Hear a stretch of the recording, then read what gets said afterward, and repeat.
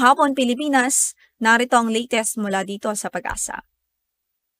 Apektado pa rin ang Intertropical Convergence Zone o ITCZ ang katimugang bahagi ng ating bansa. Ito pong ITCZ ay isang region o malawak na lugar malapit sa equator kung saan ay nagsasalubong ho ang mga hangin mula sa magkakaibang direksyon. Kadalasan ay nabubuo dito ang mga sama ng panahon katulad ng LPA o low pressure area, maging ang mga thunderstorms na nagdudulot ho ng mga pagbuhos ng ulan. Sa latest Himawari satellite capture, makikita po natin concentrated ang mga pag-ulan sa kasalukuyan sa kanlurang bahagi ng Visayas, kanlurang bahagi ng Mindanao, at maging sa Palawan Province. Samantala, meron tayong LPA na minomonitor sa loob ng ating area of responsibility. Huling namata ng sentro nito sa layong 890 kilometers silangan ng Tugigaraw, Cagayan. Ibig sabihin, nasa karagatan ho ang sentro ng LPA ito at malayo naman po ito sa ating kalupaan. Halos isang 1,000 kilometro pa po ang layo nito sa ating kalupaan. At wala po itong direktang epekto sa atin. Sa mga susunod na araw, 24 to 36 hours, inaasahan natin unti-unting lalapit ho ito doon sa Hilagang Luzon. Pero hindi natin inaasahan na maglalandfall ito sa atin o lalapit pa ng husto dahil beyond that, inaasahan ho nating liliko ito o magre-recurve papalayo sa ating bansa. Gayunpaman, magantabay pa rin sa mga updates ng Pag-asa ukol sa nasabing weather disturbance.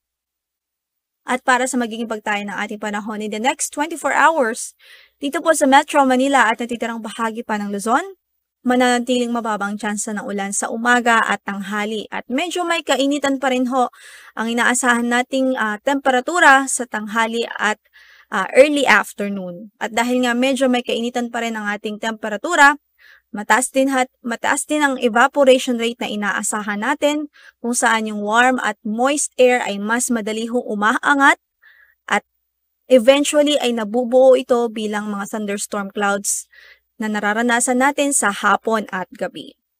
Yung mga thunderstorm na ito ay isolated lamang o mga pulo-pulo at kadalasan hong tumatagal mula 5 hanggang sa 30 minuto. Kapag severe thunderstorm naman o yung tinatawag nating multi-cell thunderstorm, maaari po itong tumagal hanggang sa 2 oras o higit pa.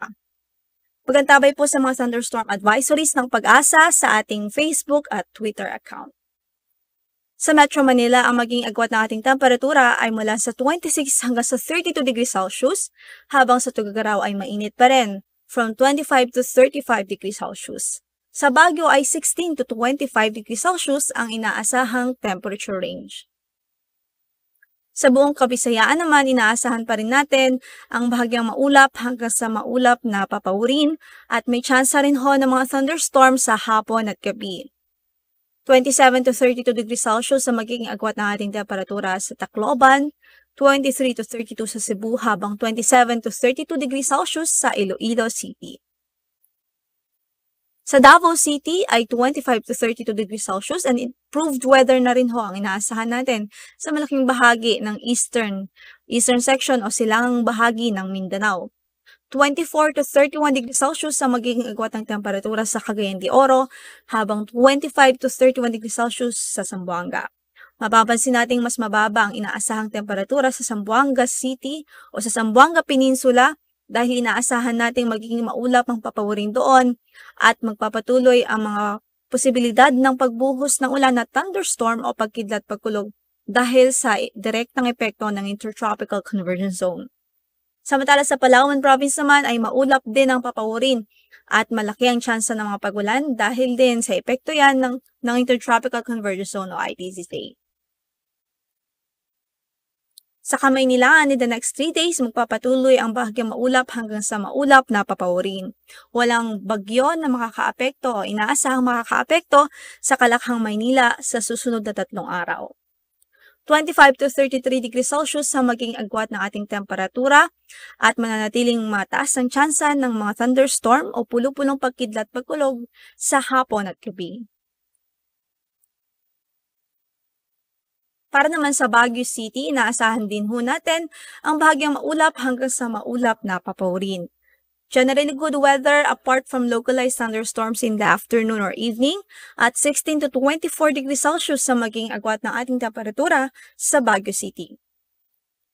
Sa Legazpi naman ay 26 to 34 degrees Celsius at inaasahan pa rin ang bahagyang maulap hanggang sa maulap na panahon. At dahil nga nakaharap ho ito sa dagat Pasipiko, malaki din ho ang tsansa ng mga isolated o pulo-pulong mga pagbuhos ng ulan.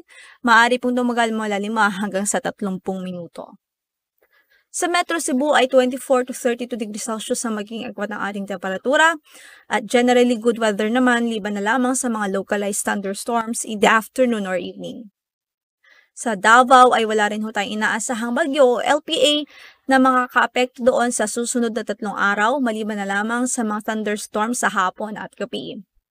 25 to 32 degrees Celsius ang magiging agwat ng ating temperatura sa Davao City.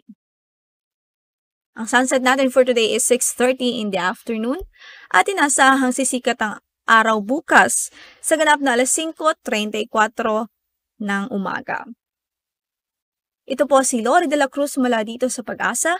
Magandang hapon po.